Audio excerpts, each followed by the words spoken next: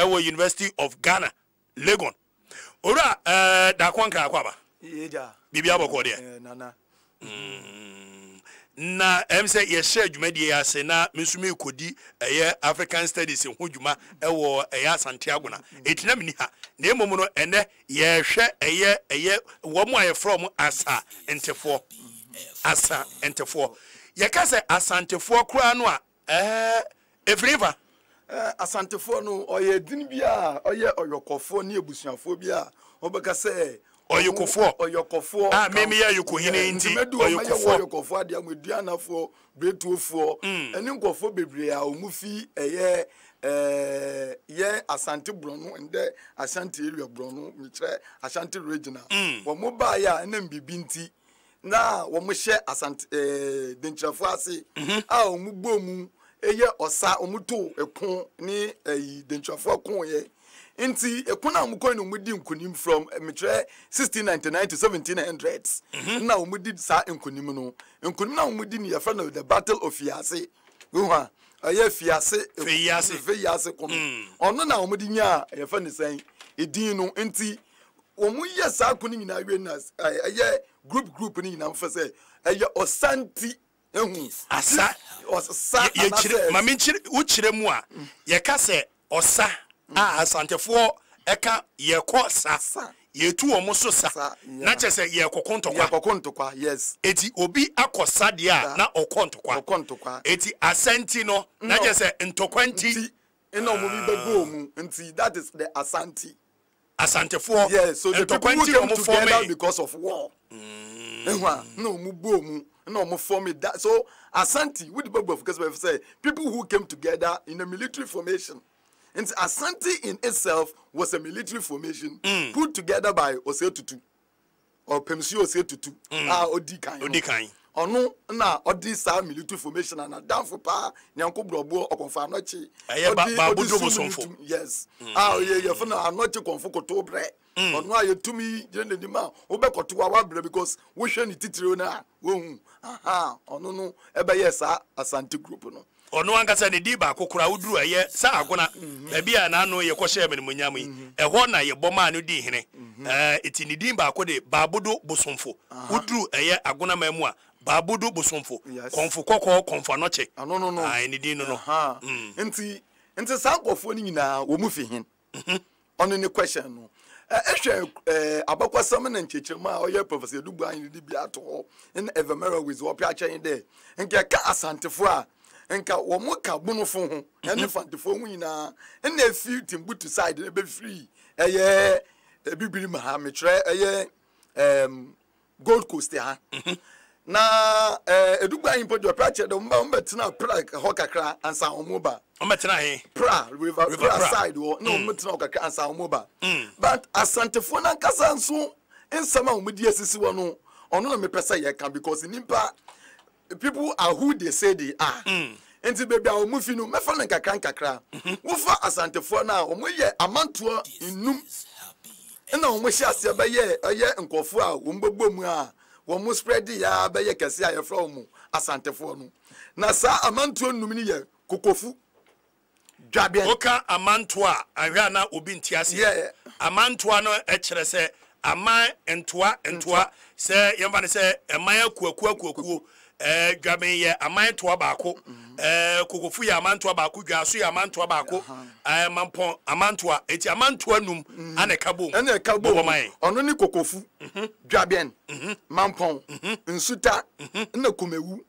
kokofu ono enti ni asi ye ni na nanum oyokofo sisi a omu na omudi ade wo oye asanteman na abakozam kire se oyokofo no wo mufi esoro na ebaaye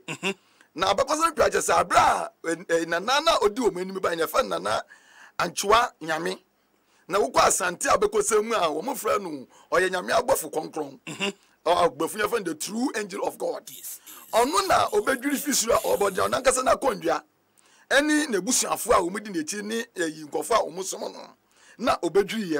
bebi obed land ya first ni esi akwa wo achemebu akwa side ono nti wona omufi ina omunanti ya bedu bebi a yefra wo adanse abedwemu wona embe wo pa nti omubetena ho na abakwasam chese omutena ho for 10 years na o mu fi o call baby a ye fra ho Asante manso a ewo Esumeja side ho nti wona mo kotena ya baby a mo tena wo Esumeja ho no ye fra no anapansa wudi ko Asante abeko se mo che se wo metina old house bi a wo fa no Safi wona wo metina nti mo se yetu nkofo adin anapansa nti di din no za 3 rooms na nanom anchoanya me no nkofo no wo metina ho no that is the area nti wo fi Asante manso no na wo ba betena eye kokofu area ho no nti kokofu wona na anchoanya me no ware oye kokofu ni a ye fra no Achampo owu ahene Achampo owu ahene nti Achampo owu ahene no oware no ne wo baba e fan na Daben poma Achampo ma owu ahene e say yeto Achampo ma wo ba na Achampo eye obema ba ne ba na oni no we fan na Daben poma na Daben poma na Daben poma no so wo oba a ye fra no opiesie ana piesie na piesie no so owo baba ye fan na Pinaman okay nti na Pinaman no na onu nso oware ya ne mba owo mu no mu ye mba ma mienu ene oba baako mba ma mienu na twum na nanu twum ni antwi twum antwi no mo yentafo ana no yentafo nti twum ni antwi eti eye akamam no ye hye ye asantemam ye hye ahemfudin abobọ omadi eye asantemam a wo ma yedi ka bo omudin ye twum antwi kobi amamfe ti akante gusume de brao nti twum ni antwi wo mu nua ba ni awerewa otumfuo wo mo fra no na tia awerewa wo Asante eyin mu no nti awerewa antwi no awerewa otumfuo no ono so wo mbabe ma mienu no nia odikan ye tentia akwasi ono no obaye the first kokofu hene ina ono na chire ba ni oti akantan ina wo munua mba no so ye mba mienu no so ni odikan ye na ba yie na nia odi na ba yie chi ni ye na menu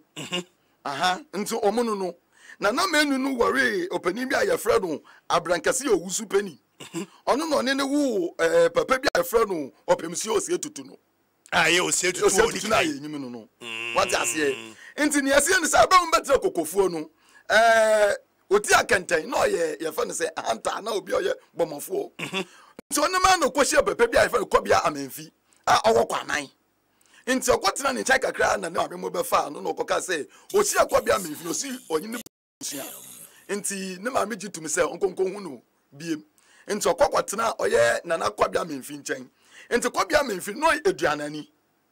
nti owu ye no na odi na adidie no odi ma oye oti akantan okay what I say no oti akantan oye kokofuni obedi hin around 1631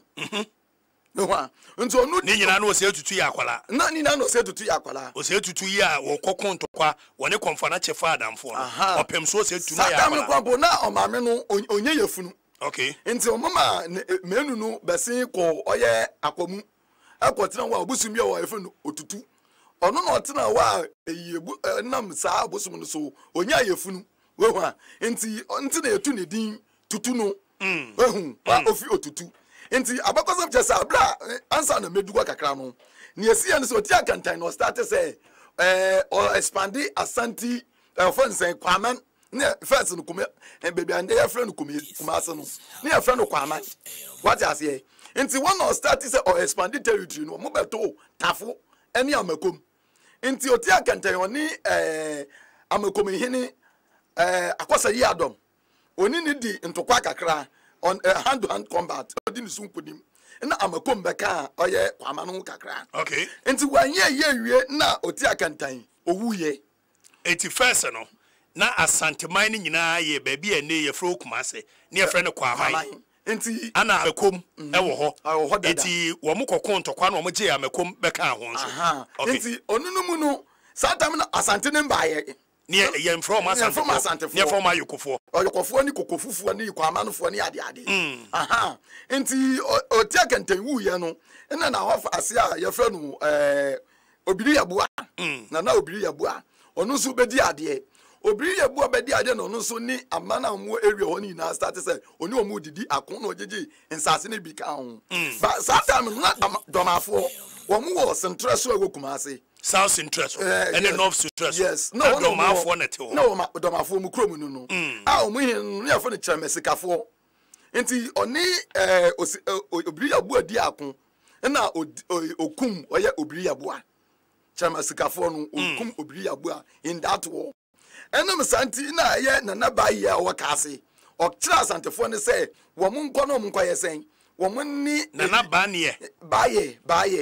na oye wan because baye okay oya hini wo okay ono kira wo mo say sasem na esi no wo mun nkokon enti ono obeji agbedi a ye fre no akireko okay akireko kojan ehwa wutwa ohwim ansa wedu wabi owutwa wabi ansa wedu ohwim wohu ni mra ne no enti sadia na oye no mko frɛ oye nana opemsuo o say to the first that time no na owo ayi akomu enti abia ofi akomu ba no yakuni wofa tumantwi abedi ade wokɔ oti akante abedi ade wokɔ obiri yabu a abedi ade wokɔ afa yaduru o say tutu so eti yakun obiri yabu ana o say tutu ba abedi ade yanko yanim enti ofi afa akomu na eba na owo kenan sese kunchan enti abra oba no na asese kumfa ohine awo yafa ne san enum ehwa ayofan enum asamoa no any 77 guns nkofo am gite etroni ade abakwasam chese from that dance record no o say tutu obeto etroni enwama ewo nkran enti na ni sika krampo no enso enti ogya ni nkofo a me kire se ni servant ne bi edema dance fo no momotena oye osu ha ayofam osu asante oni nkofo wo osu na ayofam osu asante enti ukọ eye osu mpotamu a nkofo bu wa till today womoto eye asante din womo ye even asante fo angasa asante proper o say tutu ne beja womo osu asante no beja womo na okọ eja oduto ntro ni ade ya odikodiku enti abra okọ no sa enumfo na omudi nanim na mko no mugbe no ose na di ne be ose tutu wohu ose sa ose no enti ose tutu du oye krom wo no na oye enum asamoa no odi no kotena bebi a ye fro enum na di ne be corrupt ya ye fro no edum enti edum hene ni kumase akomu hene okay what I say anti wo mufi akomu enti the edum is a corruption of enum eti na wudru asante ahemfie bia ye wo akwamu hene ewo ho ano ase no because it has been made part of a asante tradition yes okay because of saimboa na enum asamoa de boa oye ose tutu no okay enti ose tutu bae no no start say o expand ni kumas kwaman territory no enti first no ye ni say oni chemesikafo edi ye fa ne say ekun na okum chemesikafo na okum ne wofa no do man hene na okum wo biri ebo ano o se tutu ba ye na oso a ne so kun no di ni sunkunim na odi na wofa chemesikafo awafase a ye fra no domina kusi okay onu no ni bedi ade na domina kusi so start say nkop so wa avenge ni ankra na wewu no enti o se tutu di ni sunkunim ye ntie ni ye o se tutu kokon ana okokun eye doma hene owie no osa de doma hene ne wo faase esi ade so na yes wo ye ne subject okay enti efi ho no na onu jomna kusi no na bunto ni yem nso opeso avenge ne wo fa no enti ne kosi dis asset to two side di nsun konim na efi de ode no kotena oye osetu okonfa no chenchan enti ne ni anu mba mienu no na okonfa no che wori wo mo a oni wo mo wo ne mba no what I say onu nu mba ne ba ko ni ne baba ni ayefa no ejapa onu ne yedi asase na wo akire nsu anu yedi ma no what I say enti sa ne ekosi ye ofi wo no na safo hini onu so okofa na ben so gbenu wo say na wan ni ose tutu a wa ba ojeje nsase ne ade wo eho no enti ogbe na ben so ose tutu wo ya wan afi okọ na ose tutu so ti asem no na otu sawo tafo hini enso a ye fra no ose akoto no otu sawa no so very much ose akoto yes tafo hini na ni di no enti odi nkunim so wo ose akoto so na odi tafo be ye ne de na obrodi nkunim no na tafo nsubi na eda wa ye fra no subin river and ye fra no subin no nsubin no emunam ni yendi ba asantefo ne se na omu ofaza kwamanfo na omu nim na omu start se omu dinta ose tutu ba yare ye na okonfa no chehwehwe mu no hu sampa nso no mu nam na omu edi no na edi yare no aba nti o mama ne pa oye tafo hene chew but if you want no tafo hene be share oye ose tutu ase sa na ewo mu na asanteman no eyam say ya fa ne san wo mo hye eye denchafo so ase na debia no mo gigiska ene eto akase afi eye asanteman ho denchafo yes wo mo gi eto akase afi dencha sa time no na dencha yi na wo so no ye intim jakare okay na abakoso so me ye kire say abra fa ne san ose tutu onyi no okọ buampansam ahimfie okoye obi a yefa achamfo which is shed bearer wo de babufu ma shed bearer wo oye yefa ne san denchira ho na afin so ka mo so ya mo prapra onye no ahoprafo no okodi sa ndwuma no bi wo oye denchira ho na abekosam kire se na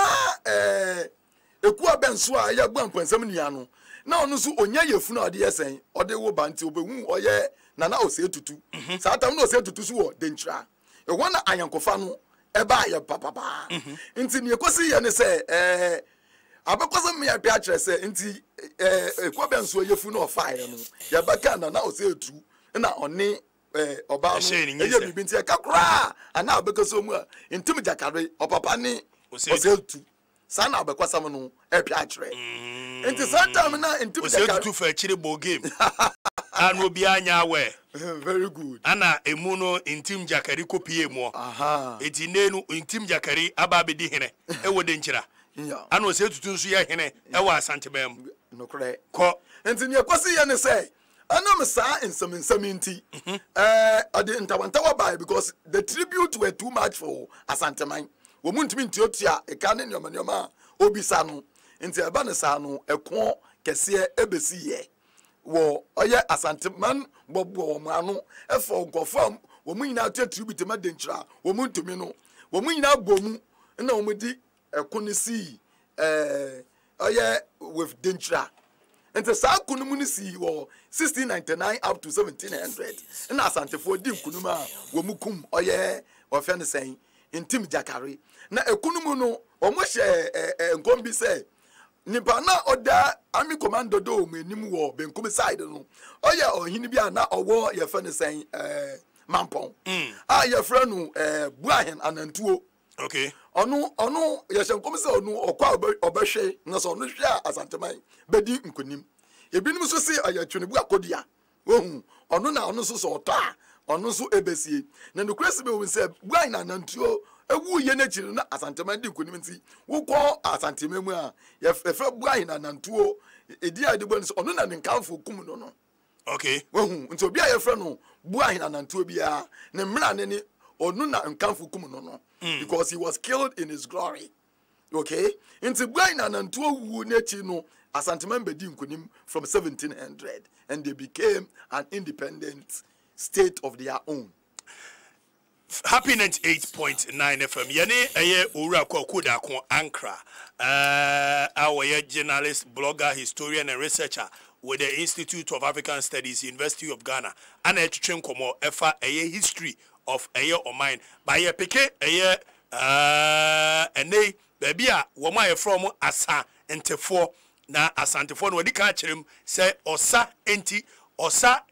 means war. Osa means ekon. It is a mise me betra na ohwe na me attitude ene me suban ye ntokwapefo a me ko me nsuro hwe nti na betra radio so ameko no ba bia na nkyira se efire ene se me ye osa entini eno nso kura kire no me sa ye yokoni na yoko no agona ne mpotem mo me na me ye yokohene wo ho eti yoko na ngasa ye ntokwapefo ye tusa ye nsuro hwe ye kokon ye nsuro kapre eti osa enti but ma meka ose ne ne asantefo ne wo kwaman ne wo kokofu ne wo kumawu ye wo enkro ye wo dwaben ye wo ensuta enkro no enketengete saa ne ni enkro e kambom emie frɛ asantefo na eye emom me ye sure se mrane se ebi aduanafo ayekofo ana ne wo ho nanso ene no ye tu eye denkyirafo so a intim jakari ana teso yetu omososa akwa akodi nkunim evise na omo de to ama yesi yentua kumawufoɔ kwamanfoɔ nsutafoɔ yɛn nyinaa yɛ tuatoɔ yɛsi yɛntumi ntua bio etua ne yɛne de nkyirafoɔ ɛbɛko ntɔkwa yakɔko ntɔkwa na wie yɛka yɛn ho abom yakɔko ntɔkwa na wie ama ɛnɛ ose tutu ɛna di ɛyɛ kwamanfoɔ anim wɔ de nkyirafoɔ mampɔnfoɔ nso ɛka ho yɛ kɔko santokwa no yɛnkɔ tie ɛkwan yɛ fa so a yɛbɛyɛ asantefoɔ ɛgya na ko ɛkwan bɛ na fa so a ɛno tie yɛbɛyɛ asantefoɔ enti saa kuni na echi no wobɛhwɛ nso a wantina ɔsɛ obi ahu sɛ wohwɛ dwabenfoɔ no a wɔn nyinaa fi bebi baako dwaben yɛ ne council of state chairman ana yɛ ɛwɔ hene kokofu mampɔn nsuta komewu wɔn nyinaa no mamika bibi ketewa bi mfa mo wohwɛ dwabenfoɔ no a wɔn nso wɔn bɛtena Asante manso mekyerɛ esumeja Asante manso a na wɔn pani ado ma no mfon ampabien afra ɔno na ɔbɛtena hɔ na ofi ɔkɔte ne kuro a yɛfɛ no dwaben ma a hɔ the little dwaben okay ɛhɔ na ɔdom so kɔhyia akɔbea amanfi okay a ɔbɛyɛ na danfo ɛna ampabien no fi wɔ na ɛyɛ ne ba odi ne nua odi wɔ yɛfɛ no nnam ɔmekyerɛ fish ɔno nso fi wɔ na ɔkɔte ne kuro wɔ beebi a yɛfɔ oti kuro ɔno fi oti kuro no ɛna ni nua ɔno nso bɛdi na adeɛ yɛfɛ no ayerɛ tumfoɔ the blacksmith ɔno nso kɔ found dwaben kuro a yɛnim sisi ano abro di dwaben na ɔhene bi wɔ hɔ a ɔte kuro bi a yɛfɛ no abɔso a ne di ntiamu amankuo yɛka amankuo a that is a giant weevil that eat raffia ehwa ɔno na ɔte hɔ na ɔti ne tu sa odi nkonim na ɛyɛ ne nua odi n'ekyir a yɛfɛ no ɛyɛ ayerɛ yɛfɛ no sɛ ayerɛ tumfoɔ no ne nua odi n'ekyir fɛ Kofi Ejekum ɔno bɛdi adeɛ Ejekum efiwa na ne nua yɛfɛ ɛtɔ ɔno nso bɛgye so after ɛtɔ no na Kwabi Amayaw ɔno nso bɛdi adeɛ after Kwabi Amayaw no na Twumesi Ankra ɔno nso di adeɛ after Twumesi Ankra na yɛba Dankwa Afrapɔ after Dankwa Afrapɔ no na Adakwa Yi Adom ɔno bɛdi adeɛ after Adakwa Yi Adom ɔno na ɔkɔ de nkyirawo no ɔno na okum ɛyɛ Ntim Jakare ɔde adeɛ bɔ no ma yɛdi nkum Ntim Jakare ɛso nkonim no nti after Adakwa Yi Adom no na ɔsɛ hwedeɛ so bɛdi adeɛ ɔsɛ hwedeɛ na otumi kum ntiamu amanko no ɔno fi wɔ na ɔsɛ hwedeɛ fi na Kofi Akresi baayɛ na je sɛ dwaben ahemfo na wo boy okay nti wɔn so wɔn deɛ no ina efi wɔn nsutafoɔ no so deɛ wɔn so wɔn na nani ɔyɔkɔfoɔ pani ɔyɔkɔfoɔ wɔn maame no a yɛfrɛ no Anchewa Nyame no ɛnu nua a yɛfrɛ no Yita ɔno ba ni yɛfrɛ ɔno ne ba bi a yɛfɛ no daako yɛka daako din daako a wohu ɔse medana mako because of a na ɔhena na ɔde saa daako fue no yɛfɛ no danso abiam okay nti danso abiam no na ɔte ɔyɛ nsuta kuro no saa time na nsuta no kuro no nsuo mienu na egbo mu wɔ nta yɛ nsuta no nti ɔno so fi wɔ no na edu achampɔn ebedi adeɛ edu achampɔn fi wɔ no na tabi achampɔn ɔno so fi wɔ na tutu kɔkɔɔ ansa na ntibɛ ko so saa na wɔn so wɔn dia no ɛso ɛte eti ɛka asante yɛ yɔkɔ ediana bretuo sankɔfoɔ no nyinaa na wɔn te Asante manso nti yɛka Esumeja is the original home of all the Asantes Esumeja na wai Esumeja yɛ nana oduro ni mapɔ ni mpasuo Esumeja as in Ashanti region okay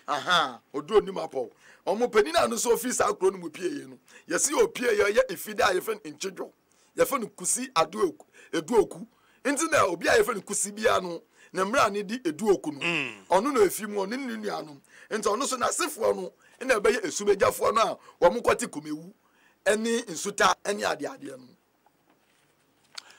alright eti yakodi eye de nkyirafo so nkonim ene wo mu nyina aba at what point na we decided say yanke humum na yemfrɛ Osanti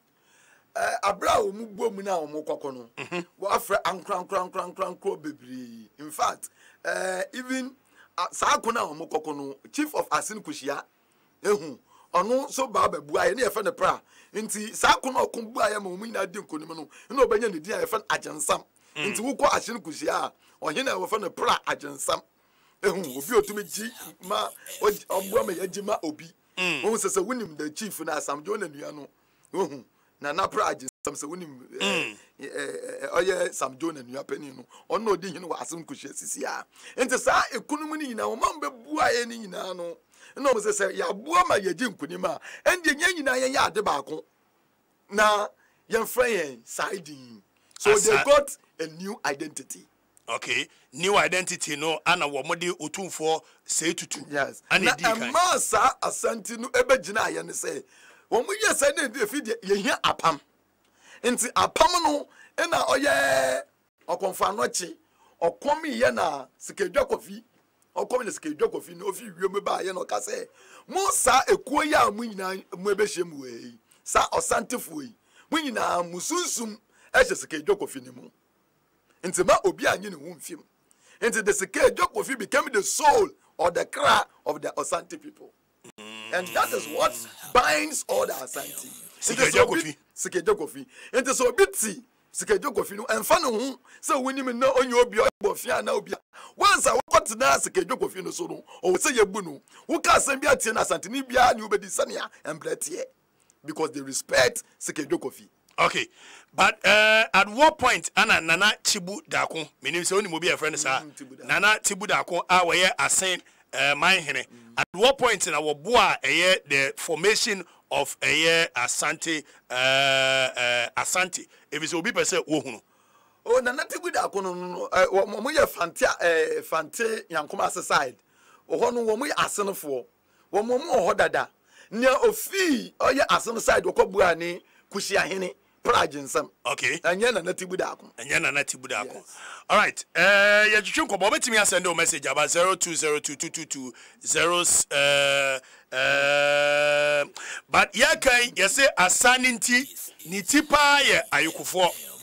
Ayukufo we say ayukufo na nei wo mudi eye asanteman so otumfo say tutu eye yukuni. Ma menka baby eye ayukufo wo mo hold positions in the Asante territory. Wofa baby to say kokofu ehini say ya woye yukuni wofa eye Daben hene wono so eye yukuni wofa kofodua hene kofodua ene de wo eastern region hey eno so ho hene eye yukuni wofa bekwai hene bekwai so ayikofo na di wade esiakwa nso eye ayikofo eye pese eno so ehene eye ayikofo na di wade poche ensuta nso ya ayikofo be gaso eye ayikofo kontenase ufa lake road eno nso eye ayikofo adwumakase kese eye ayikofo sewia ayi sabio baby ana yase abayfo kurom ne ho no wo fa chamnya nam kai eye asemo a eda wo free tete sewia eno nso wo mo nso eye bia sra so eno nso ye ayikofo ana dwansa Asante achim dwansa ofa eye konongo ho no a eno nso ye ayikofo obogu enso ye ayikofo kwa bere eni Kenya ase wo munyina eye ayikofo eti na wo hwe Asante enclave no a ayikofo no wo key positions but maye musa osetutu abedi eye Asante manso efri osetutu akire ho amu ne bedidi ade ebesi ne osetutu na opokuware oye na opokuware odi kan onu so bedi ade no time na onu so start say odi dwapa eba ye fa ne sen ye outside the Ashanti territory obu a ye ko bebi expand the kingdom no ansa na onu efiso nti ye wo mu na ohina mbegya ya otumi ade sa structure odi what we call Ashanti bureaucracy odi mpuntuo ene nyoma bebre ade ba Asante man mu no ono ni na okwa ewia ye fa no osekojo what as here no as according to Asante abakwasam no na oyo hia otakon ewia on the that means originally in Asante for Kwanyumere. No, but Utsia Asante history. Now Omupa na Jontokwa. Uwa na Juno Mafumu, no Mababe Dumwa, Dumushe, and I went your buy was one dear. Yes, yes, only Oseko Juno. Oseko no the improvement by say Yenya Sana Hene for Tuahene, way. And so creating entire bureaucracy. It's your core addition where you because say Asante Kingdom, Nanya Omuyano, only 3 African states. And over to me, Ediesu, Ebini, Dahome, any Oyo kingdom. They were ahead of modern democracy. Position. So we say when I be sika so yema kronti hene a wona wohwe bibiso yema jase hene na wonso wo ho ye won pap ye wa won pabo hene kura ho yo hwe mpaboa so. That Oseko Joe brought that this thing. Even though some people have started Okwewia, is someone who is respected for that. Nanimpa osaso spread the biemu opoku ari ankasa nso okunya akọ oye north, okay, okwajeje territory ho ne ade ema oye Asanteman. Into by 1722 going Asanteman na omohwe omadi oye gwanjafo nkonim omadi oye dagomafo nkonim ema omocha omase na sa territory ni na Asantefo asia until 1873 Sagranti war. Womupie Kumasi Saganet was war no aye for Sagranti war no omudu Kumasi ansa northerners eji wo sa na omukunya world leaders like Opoku Frede ne dia Opoku Frede na oya nimbo onante a otwine ni ase nti ye for Opoku Frede aka Opoku Frede onu na odi kopa wo Asantemamu ma oye Opoku ware onu so bua ye na ne ba ye frɛ no Edubafo nso ebabua yin edubafo ka oye nana osebo nso esibe ne ni ankasa nana osetutu esibe osa ono no etutu esibe no ono na okun ya abampo ano first in 1806 to be di infantefo no so nkonim na ono no di nkonim wo 1806 infantry side no so ebehye Asanteman ase nti na osesa ne din abakosam kire sa abra odi infantefo no so nkonim no miami krom anamabo castle nechi wo di nkonim no na ofra infantefo no se abo be na wo nsuo no mu a odi hini wom na infantefo no ka kire ne se ye fre no bonso na se efi ndeko ye fre mi bonso o se me konka even the ocean. Nti na ni din society infantefo no sa fre no o se tutu kwame na bonso nana o se tutu kwame na bonso ehwa ona nam so na bonso din ni ba eye Asanteman. What you say? Nti ono nso di ni kwa na eye ye fa ne say in the 1824 no a British for first war say go mpesa omudi sa oman Asantefo iso na omudi omuso nkonim but oye opinion odi anim anim okọ no ye fra no Sir Charles McCarthy woko Asante because mo fra no mankatasa sa mankatasa no eno no nso Sir Charles McCarthy onu nso odi nkuguo sabre no na ohini bia na oye aseni na otwa niti ewo sa ekonomu na okoma Asanteman Asantefo di sa nkonim no nti 1826 ena oye ohina ye frɛ no osɛ yaw akoto ono so ye sɛ onu so ba efidi opeso konka all the southern coast no nti enam santi omuni British fabrofo ni all the southern territories ekon ye in 1826 I have the battle of Akatabanso. So wakaya ono ni the first major war ye beka say Asantefo edi nkuguo na that means Asantefo nshede ni nkuguo ombia mu da afeto because we call a German we me to be chesi edi nkra eni ni wo ma mkeka hu nyina wo mo konya kobontuku Asantefo petokwa yes wo mo they till today Ashanti territories are in Ivory Coast. Yes. We call them Ivorian account groups. Okay. They still pay homage to the Asante Hene. Because Asante Hene Kuyako Buntuku, German, these are all areas within Ivorian territories. What I say, Inti enam sa nkugoya omukugu ya no. 1826 no. Ena ohin osey ya obaba ya fani kodu home or yardom home. Ono no governor bia na owa ye nkran na efan James Banaman. Ono fa no no ware no. Ono no ne wo sa Asante princess no. Ono ne no ba efan Charles and Edmund Banaman. Women were the first people who created newspaper publication in Gold Coast. Okay. Women Asante ni Queen any Banaman a woman. Women the Banaman family you know today are Omu Osunu. Oh, okay. What I say, a been a Caribanaman now both Sibisano, a female. Into who course now we have the Banaman family, or more on Kita Santini, any idea. Okay. Okay, happy 8.9 FM. Yebe say history month na ne omu. Yebe sua efri china ko nyina so yebe di ho nkomo. Da bia da yebe kyerɛ abakɔsɛm amamre ne amane. Ye ka se yedi asantefo wo mu bia omu firi ba ye ne bia omu abeduru. De omu kɔ akyira em se ne ye nsɔre show no kura so. Evisa asantefo ɛho nsɛm no ɛdɔso pa. Ebesi nei yedi we no enkyɛ yede bɛtwere hɔ na wɔkyena yeba yebesua baabi a yaba beduro eduru asantema mu a wedie we kura kyerɛ sɛ yɛtena se a yɛwɔ biribi a yɛfrɛ ne sɛ tepa emfra tuntum ɔmu fra fufuo ane yɛsa wɔ ɛyɛ agona emfra tuntum agona asante a metri so yi a memi firi hɔ yi ɛhɔ ɛhene Dr. Frimpong Anoche ababio wɔno wɔmfra tuntum wɔfra fufuo yɛbɛsua saa nneɛma ne nyinaa sɛ ɛyɛ dɛmpo na tepa emfra tuntum no ofra eye fufuo etu wi ya otumfo na ese tutum ame eye na nafia se wa kobi ampem a wo wu na anu ye no wono na yi ase o ya na ahemfu mienu wo mo de wo mo ba wo mo chini ye fita wo mo ntuma ye fita wo mo bibia ye fita saa nioma ni nyina ye besua ni asua bakosem efisase wa hunu ba bia wo firi ba unhunu baby a wokɔ yene eye owura kwakuda ko ba ma menka wo se eye Bismarck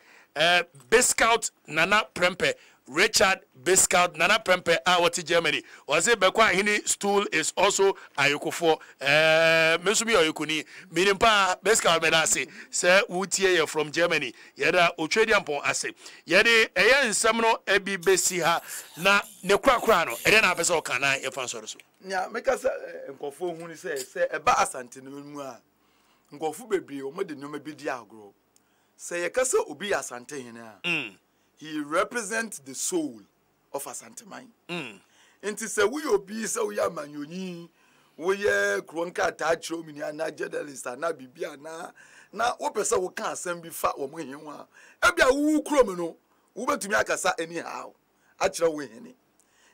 Ashanti chieftaincy is a different ball game. Ohin no ote wo no ontena ho ma ne ho. So medi hene no your disha or different.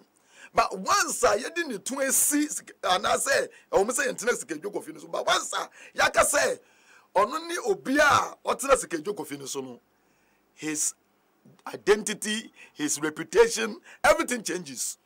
Or you be or you're awesome because he represents the soul of Ashanti nation and you should respect as such. You should respect as such. Okay. Better say, Indian some no a different ball game altogether. One man won't tiasie. Oti a chira, who said you no. A different ball game altogether. And I be say, we are hene, now go to a hinibia, you busam, say way, or ye mine hene, and ask where your tomb for Brimpong, where or ye wire, if you say a Indian cry one in this war, any this war, wouldn't rush anti memu. Now we are mine here. Now got to say, you 240 one chiano abra said when you are better.